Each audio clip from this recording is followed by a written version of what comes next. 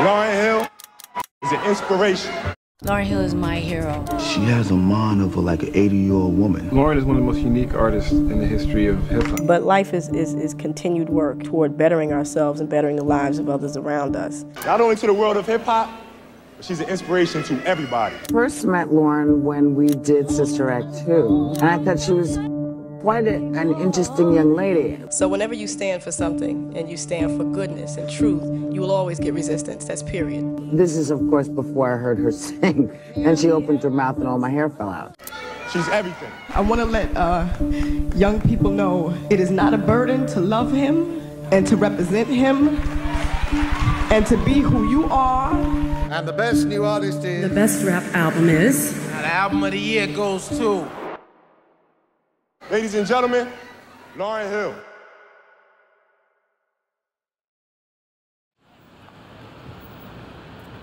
August 25th, 1998. This week, our next guest received the most Grammy nominations of any female recording artist ever.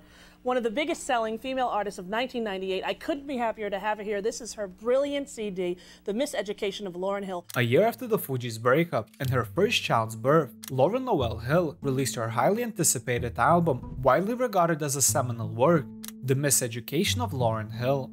The album marked a revolutionary milestone in the history of music, reshaping the narrative of hip-hop with its groundbreaking fusion of soul, R&B, and reggae.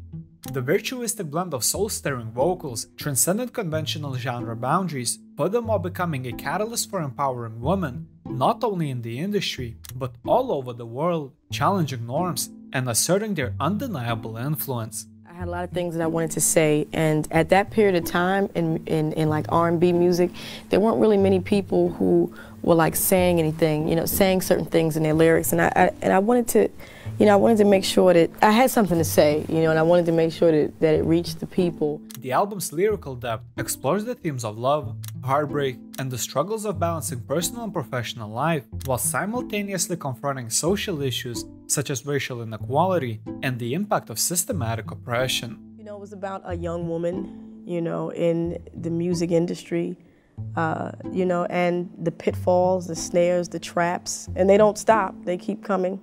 You know, they don't stop. I think that because I grew up in such a loving family structure, I thought that everybody did. And therefore, I thought that everybody reaped the benefit of that love. And pretty naive way to think.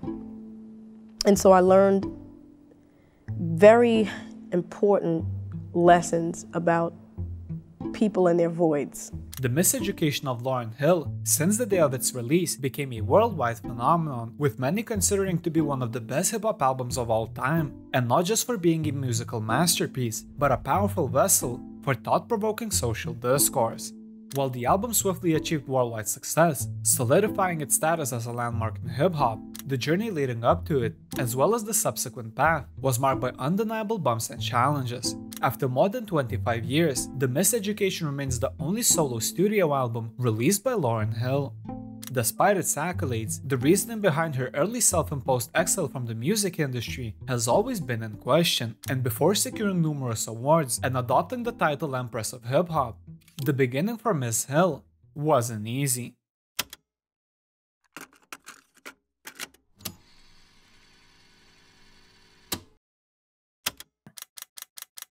She was a superstar. 2 months before getting on stage, the Fugees released their soon-to-be infamous album, The Score. It quickly became one of the biggest hits of 1996, selling an unbelievable 11 million copies and securing a spot as one of the best-selling hip-hop albums of all time. Much of the album's success contributed to their cover versions of old favorites such as No Woman No Cry by Bob Marley and the Wailers and Killing Me Softly with His Song, originally recorded by Lori Lieberman. The lyrics, the music, everything was just perfect. While the trio were all seen as one unit, it's hard to understate the attention that Miss Hill garnered, not only from the media, but also from the fans, and it doesn't take a genius to understand why. Young, smart, beautiful, talented, those are just a few of many accolades that we could use to describe Miss Hill, but in my opinion, the most important factor to many was her pursuit of being independent. been quoted frequently about your views on the lack of opportunities for women in the music industry. What do you think we can do to change that in the future? I think it is changing. I hope that it's not a trend. You know what I mean? I hope it's not like disco music and then a couple of years later it'll be out of style and no women will be able to do what they're doing. You know, it's a challenge just because for some reason people always think that behind some woman there's some male toy master or manipulator who's telling her what to say and what to think. And also women aren't supposed to know what's best for them, you know. But adversity doesn't scare me. The Fugees won 2 Grammy Awards in 1997, one for the Best Rap Album and second for the Best R&B Vocal Performance by a Duo or Group for their song Killing Me Softly. We'd like to thank God for teaching us how important it is to be humble, especially in this business. Thank you for everybody who supported us. The refugees make music for all people. By the beginning of 1997, the group was a household name, with many speculating about what would be their next move. With a lot of eyes being pointed toward the only female in the group, fans were starting to stir up a conversation about Lauryn Hill and the possibility of her releasing a solo album. A team plays the game. Baseball. And when they play to win, but they play as a team. So when we did the album, we did it as a team. Well, the wait for their next move didn't last long. While the trio at the beginning of the year appeared next to each other on a couple of songs, by the middle of it, they announced their breakup. These news shook the hip-hop fans to their core. How did a group, which only a little over a year ago managed to release an album that would stun everyone and become one of the biggest success stories in hip-hop history, put it all behind them and just simply leave, going their separate ways, with even the bigger question being, why? What happened? If the group has broken up, I don't know about it yet, so maybe somebody should call me and let me know. But I would like to, I don't want to think that, you know what I mean? Because I think that as a collective unit, you know, there was a lot of strength there. But we've always been a strong unit, and we've also been strong individual personalities. At the time, one of the explanations was that the group members, and more specifically Lauryn Hill, wanted to be more independent and have full creative freedom, which in turn caused friction between the members. If I'd had it my way, I would have been in the group forever. You know, I enjoyed the group atmosphere. I thought, you know, it's so good to have 2 guys on stage backing you up. But the interesting thing about entertainment is that when you're struggling, everybody goes in with the same goals. You know, but somewhere along the success area, you start to look at everyone around you and go, wait a minute, where are you going? Where are you headed? Because I'm going this way. What happened? I thought we were all on the, you know, and sometimes success can do that. Sometimes it really illuminates, you know, creative differences, spiritual differences, you know, emotional differences. It's really interesting because I didn't actually make a decision to be solo. It really just happened. I promise you that. It's hard to explain, but, you know, I'd intended to be in the group forever until I found myself in circumstances where I felt the inner desire to express myself freely and openly without any constraint, you know, without anybody saying, hey, you can't say that. That's not fly. You can't say that. People won't, you know what I mean? So, you know, the only way I could have done that was in doing a solo release. But while it may have contributed to the split, the bigger reason why the group went their different ways was actually because of the relationships between members, more specifically, between Wyclef and Lauryn Hill. After spending a lot of time together, the duo started to develop feelings for each other, and not long after, they even got into a romantic relationship. No, for real though, on the real, I seen a mermaid though. Oh, don't go into this story. We either told us this story the other day. See, our music touch everybody. Listen, mermaids, right? Listen, fish. I'm gonna tell you this story. Cause yo, I'm from Haiti. Now, mind you, you know what he left Haiti when he was 7 years old, right? No, I didn't leave when I was 7. How old were you? I was 8. Okay, my bad. I'm sorry. 8. Okay, so when you're 8 years old, you know, like, you remember things. Like, I remember my grandmother's house being 20 times bigger than it was. But go ahead, Melissa. Yo, we was in the backyard, you know, and then where we lived, they had the beach. You know what I'm saying, in the back. And then I was just sitting, because I was always a kid that was just weird, you know? So I was just to myself in the back, just kicking up. And then I seen this lady, you know, and then I just seen the face, so I thought it was somebody like in the water, like, you know, like swimming. Yeah. And she was like, hey, little boy. No, hey, little fella. That's what she said. No, but I'm saying boy, fella, it's the same thing. Don't play me That's out. just, I'm just She trying to get said it it in Creole. I'm just trying to get a word for word. If I said in Creole, y'all ain't gonna understand. Right, so man, she didn't say hey, little She was fella. a Haitian mermaid. She was a Haitian mermaid. Yo, why you playing me out? I'm saying I ain't telling my story. No, yo. tell I'm the done. story. Come on, man. I'm just playing. Go Yo, ahead. I'm done, man. Tell a story. Nah, man, you just played me out. The Haitian No, mermaid. I'm saying. That's like, It's important that we yo, put that. That's a piece of done, yo. information that I'm needs done, to be man. in the story. Go ahead. And you know what? If this mermaid is watching this, I want you to come get her, yo. Don't go to the sea, yo. Praz, the other member of the Fugees, had no idea about the relationship at first, and before it even happened, he cautioned Wyclef, who is his cousin, to try and stay away from romantic relationships within the group, as it could get messy. You know, and if you go back to the old articles one time, you know, where Prowess was like, yo, man, Clef was the cancer of the Fugees. You know what I'm saying? Remember when he said that? Because at the time, you got to understand his frustration, though. You feel me? It was more like, yo, you know, like, you know, I really wanted this thing to work, and, you know, like, you shouldn't have messed with the girl. Matter of fact, didn't I warn you about messing with the girl? But as fast as the feelings ignited, the same way problems arose. At the time, Wyclef was already in a relationship with another woman, whom he proceeded to marry shortly afterward. Despite his new marital life, Lauryn and Wyclef continued to be a unit, but they're enrolling themselves in a love triangle that sooner or later was bound to be doomed. Miss Hill felt like it was unfair that Wyclef had another woman, so she also started dating, and in the summer of 1996, Lauryn met Rohan Marley, a son of Bob Marley and a former University of Miami football player. They soon began dating and forming a relationship together, all while Hill was still romantically involved with Wyclef. To say that their relationship was messy would probably be an understatement.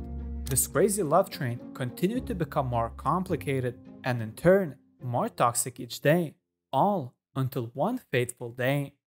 During Thursday's recording session, Fugees Lauryn Hill confirmed a rumor that had been running rampant through the Grammys on Wednesday.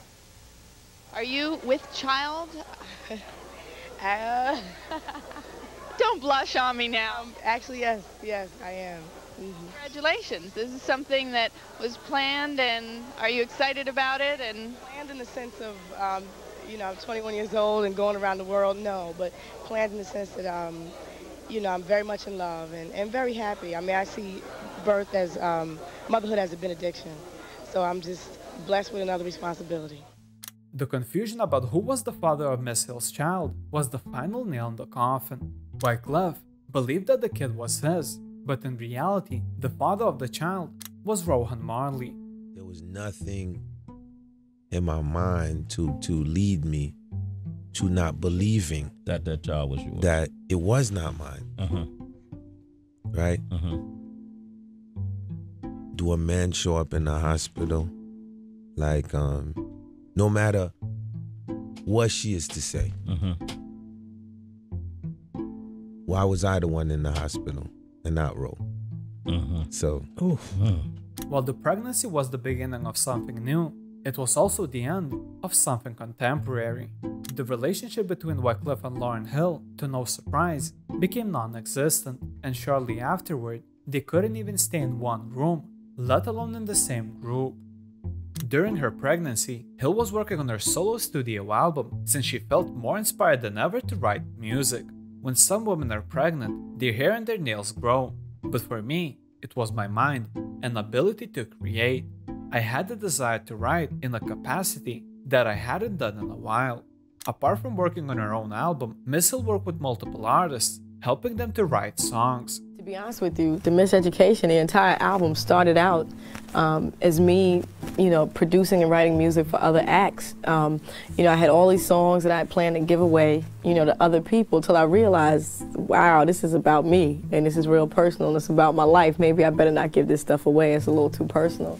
After many long studio sessions, in 1998, the Miseducation of Lauryn Hill hit the shelves all around the world. The album broke many records, from becoming one of the best-selling albums of all time, selling over 12 million copies, to holding the record for the longest-charting debut album by a female rapper for more than 21 years, and everything in between. If after the success of the score, Lauryn was everywhere in the media, this took her stardom to a whole different level. The album was praised by many of the critics, praising Hill's presentation of a female's view on life and love, with Eric Weisberg from Spin calling her a genre bender whose confident singing and rapping was balanced by vulnerable themes and sentiment. Many of the album's songs drew inspiration from the turbulence in the Fugees as well as past love experiences. It was a challenge, you know what I mean, doing this solo joint, but it was something that I felt was necessary. I didn't wake up one morning and decide, yo, I'm about to do a solo album. It wasn't like that. It was more like,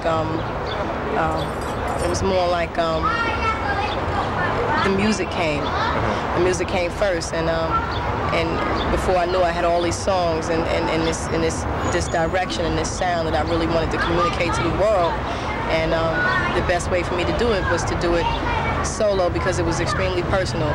You know, it was extremely personal and real special to me, and a lot of it I didn't think would really fit into a Fugees format. So at that point, I knew it was time. The Miseducation of Lauryn Hill was nominated 10 times for the 1999 Grammy Awards, making her the first woman to ever be nominated that many times in one year.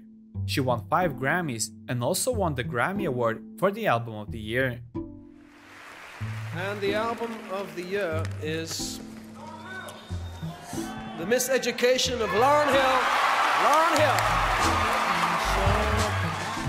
To say that Lauryn Hill was at the top of the mountain would hardly do her justice. She not only delivered with her solo album, becoming one of the most recognizable people in the music industry, but also catapulted her career to legendary status, proving everyone who didn't support her from day one wrong. For the next couple of years, Lauryn Hill continued to collect her awards for the album, appeared on multiple TV shows, started writing a screenplay about the life of Bob Marley, and was enjoying being a mother. First of all, I don't think that you could have a child and not have your entire world change completely. You know, my life is totally different from what it was when I was, 20, 21 years old, on the road by myself, without a family to think about. It humbles you, but at the same time, it gives you the greatest confidence in the world. While the fans were already starting to question her future music career, it didn't seem to concern her at all. From a glance, it seemed like life was going more than great for Miss Hill, but unfortunately, where there is light, there's always darkness, and Lauryn was no exception. The beginning of the chain effect that would continue to ruffle Hill's life started in November 1998. The band by the name of New Arc filed a 50-page lawsuit against Lauryn Hill, her management, and record label, claiming that she used their songs and production skills but failed to properly credit them for the work on Miseducation. They claimed to be the primary songwriters on 2 tracks and major contributors on several others. At the same time, Gordon Williams, a prominent recorder, engineer, and mixer on Miseducation, described the album as a powerfully personal effort by Hill and said it was definitely her vision. Lauryn disagreed with the claims and responded that New Arc had been improperly credited and now were seeking to take advantage of her success. The label that she was signed at the time, Columbia, urged her to settle, but Miss Hill wanted to fight.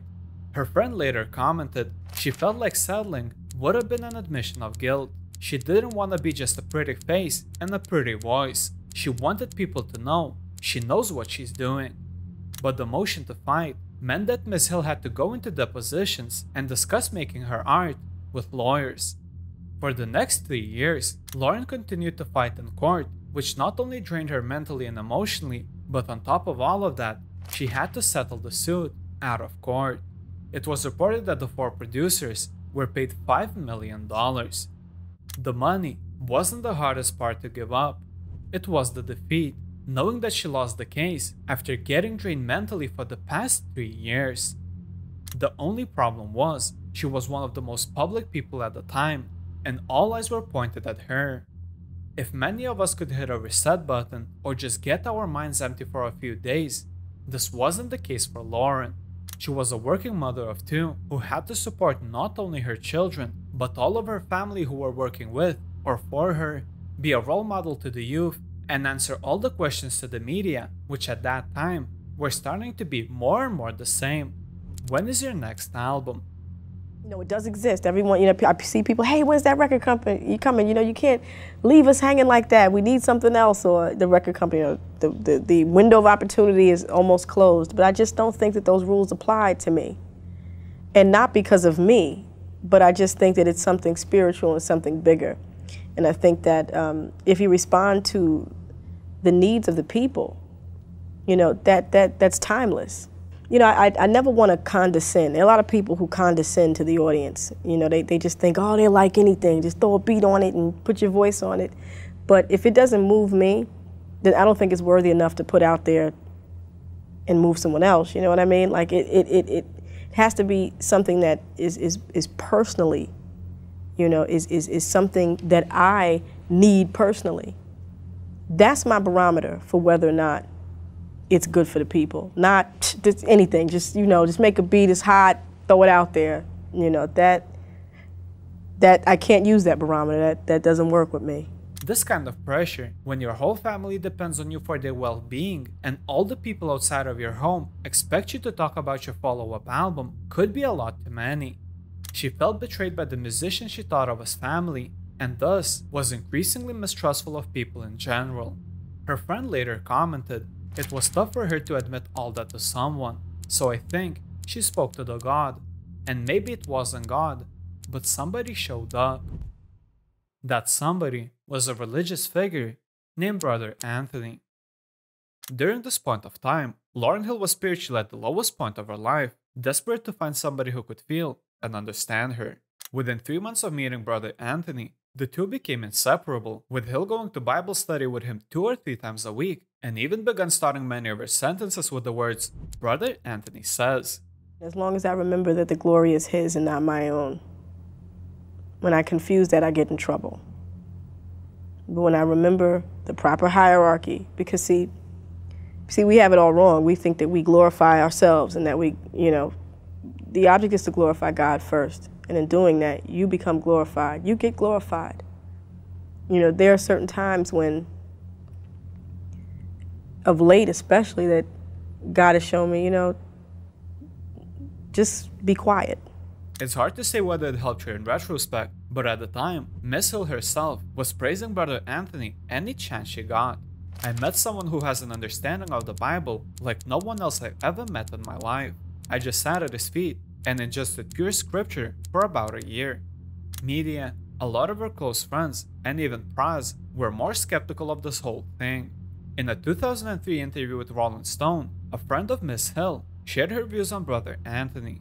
His whole demeanor was real possessive, aggressive, and crooked to me. Prowess also commented on that matter. Brother Anthony was definitely on some other shit. I had a tip of his teachings that shit as well. Me up. I can't really explain it. It was some weird shit. It was some real cult. He was saying, give up all your money. To only add to the mystery, nobody was certain what church was Brother Anthony from, and if even he belonged to any religion in the first place, with many speculating of him being a cult leader. It was like she was being brainwashed by this man, believing everything he was saying and telling her what to do. These speculations of him being a cult leader weren't created out of thin air, because not long after, Miss Hill started to act real strange, to say the least. Throughout the next decade, fans all over the world were in hopes of one day hearing the new Lauryn Hill project, but unfortunately, as we all know, it never happened, and what seemed like a career that would continue to flourish as the years went by, suddenly started to take a different turn. At the beginning of the 2000s, Lauryn Hill started to drop every single one of her acting roles and screenplays that she was working. While she stopped working on Bob Marley's documentary, producing a romantic comedy Sauce, and a role in a film adaptation of Tommy Marsan's novel, Beloved, due to her pregnancy, it didn't stop there. After the birth of her second child, everyone expected Miss Hill to get back into the movie scene and continue working on many of her projects. Unfortunately, The opposite happened, as she not only forgot about her previous works, but started turning down every single one of her acting roles, which included many successful films like A Star is Born, Dreamgirls, Charlie's Angels, The Bourne Identity, The Mexican, The Matrix Reloaded, and The Matrix Revolutions. Furthermore, she fired her management team, began attending Bible study classes 5 times a week, stopped doing interviews, watching television, listening to music, and completely disappeared from the public eye. To see this kind of behavior was nothing short of unusual, and many believe that brother Anthony had something to do with it. After all, he was one of the sketchiest guys around her for almost 24 hours a day, 7 times a week. Miss Hill's behavior didn't end there, as in July of 2001, while being pregnant with her 3rd child, she unveiled her new material performing live to a small crowd for a taping of an MTV Unplugged special. The day before her performance, Hill ripped up her throat and refused to reschedule. Therefore, her voice on the record was raspy and ragged. She accompanied herself on guitar, the lone instrument on the album, which was courageous, given that she hadn't been studying very long. In fact, after this performance was released as a live album, called MTV Unplugged 2.0, many of the critics did mention her lack of skill as one of the downsides of the album by saying that anyone with ears can hear that there are only 3 chords being played on every song. The live album sold only 470,000 copies, which compared to her studio album were rookie numbers, marking the record as a failure. Despite low record sales, people still did enjoy the album.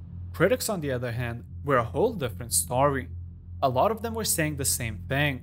The album feels unfinished, and while many didn't shy away from calling it fascinating, more and more insiders were agreeing with the idea that if this was a lesser-known artist, it would have never been released. Enemy wrote, Unplugged 2.0 is a sparse and often grueling listen, but there is enough genius shading these rough sketches to suggest that all might not yet be lost. This wouldn't be the last time we would hear criticism towards Lauryn Hill for being unprofessional, and was slowly but surely becoming one of the main ones. In 2002, Lauryn announced that she was closing her non-profit organization called the Refugee Project, which was designed to help the underprivileged. Her mother Valerie was president, and the charity ran a summer camp for impoverished kids and donated money all around the world. When asked about the reasoning, she told MTV, "I had a non-profit organization and I had to shut all that down. You know, smiling with big checks, obligatory things, not having things come from a place of passion, that's slavery. Everything we do should be a result of our gratitude for what God has done for us. It should be passionate." A year later, she also divorced her husband, Rohan, whom she was never married to, and moved out to live separately, with Hill getting her own place in Miami. In her new apartment, she decided to install a recording studio, and what wouldn't seem strange, as a lot of musicians have their own studio in their houses, Lauryn was doing all of this at the expense of the label.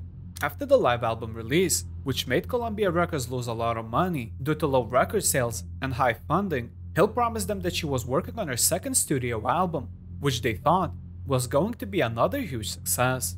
By 2003, it was reported that Columbia Records had spent more than $2.5 million funding her much-anticipated album by not only installing a recording studio, but also by flying different musicians around the country. Still, there was no sign of a new album.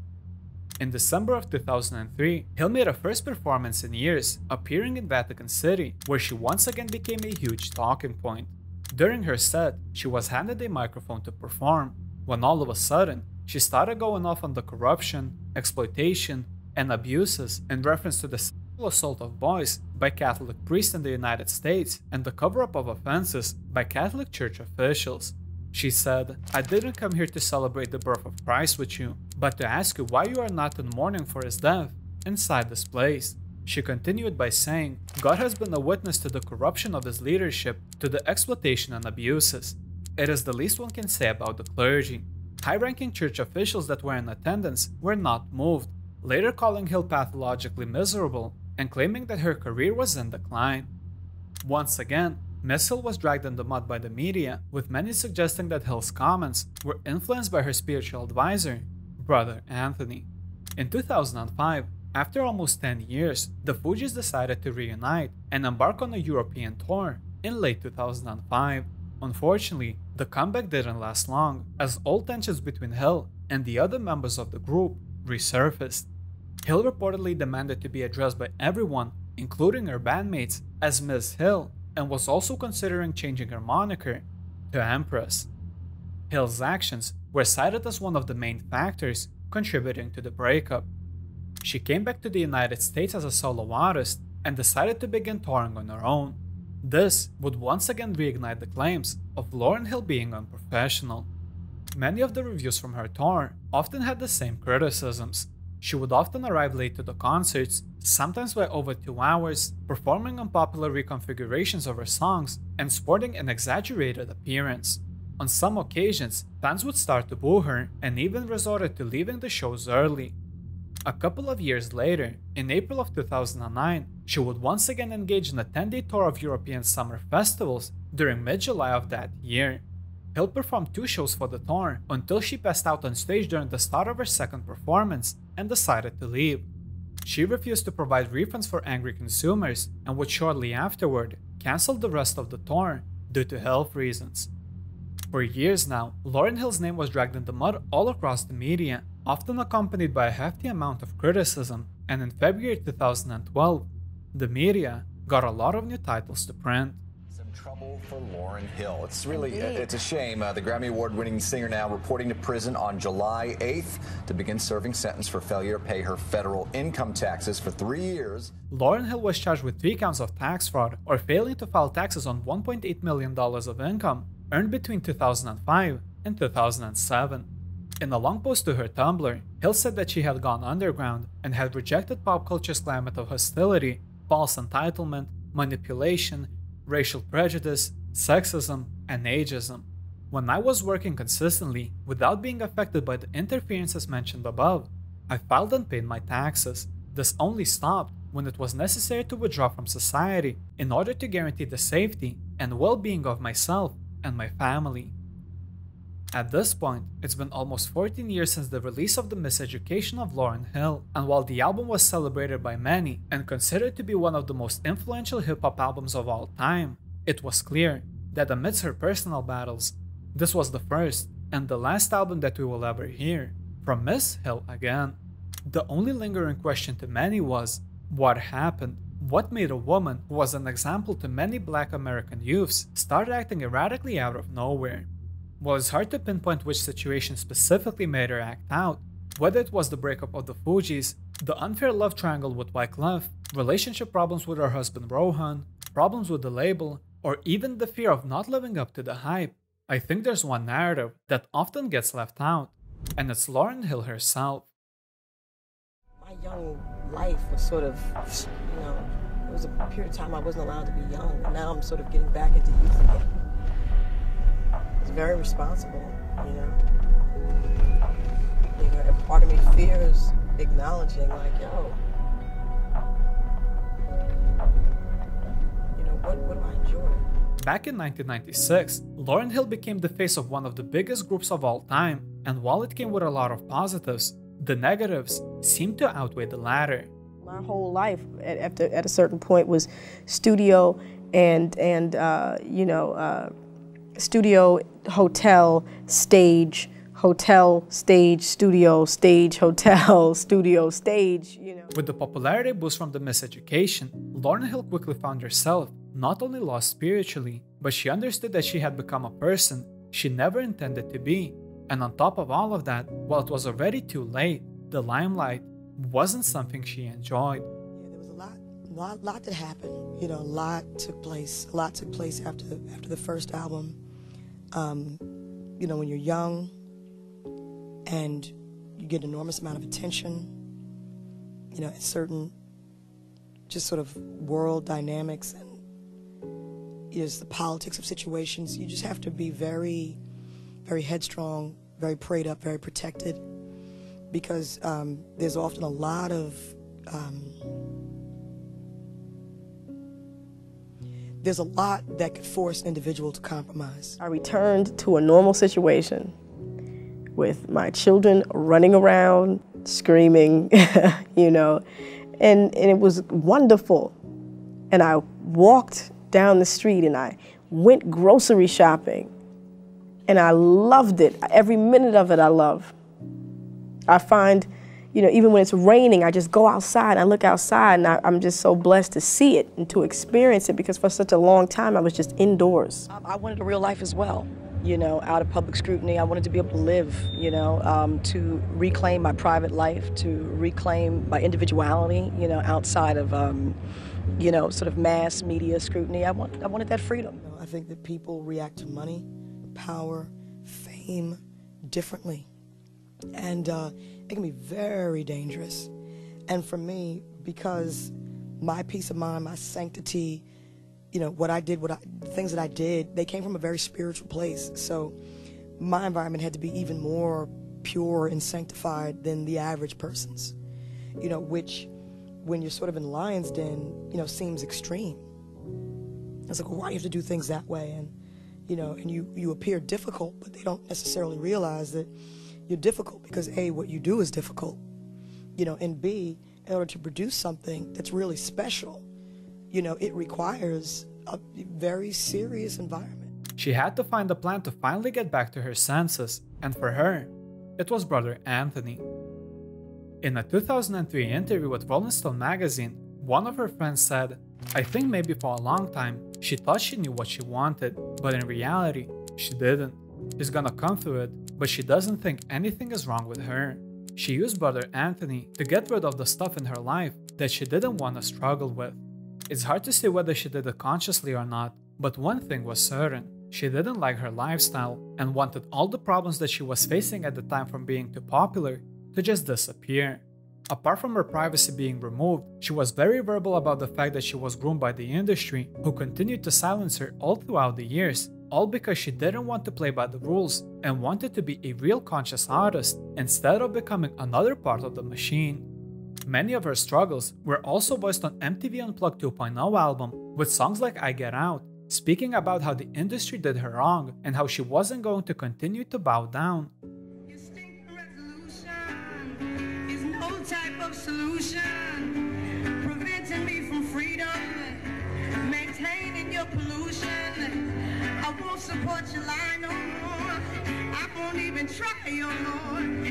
If I have to die, oh Lord, that's how I choose to live. I can't be compromised no more. I just won't sympathize no more. I can't be victimized no more, 'cause now I understand. Wanna use me, you say love but abuse me. You never thought you'd lose me, but how quickly we forget that nothing is for certain. You thought I'd stay here hurting. Your guilt trip's just not working, repressing me to death. 'Cause now I'm choosing life, yo. I take the sacrifice, yo. To her, it seemed like she could use brother Anthony as her only way out. The only downside was that she was too deep in. She used him to her advantage, then she went too far, and she doesn't know how to come back.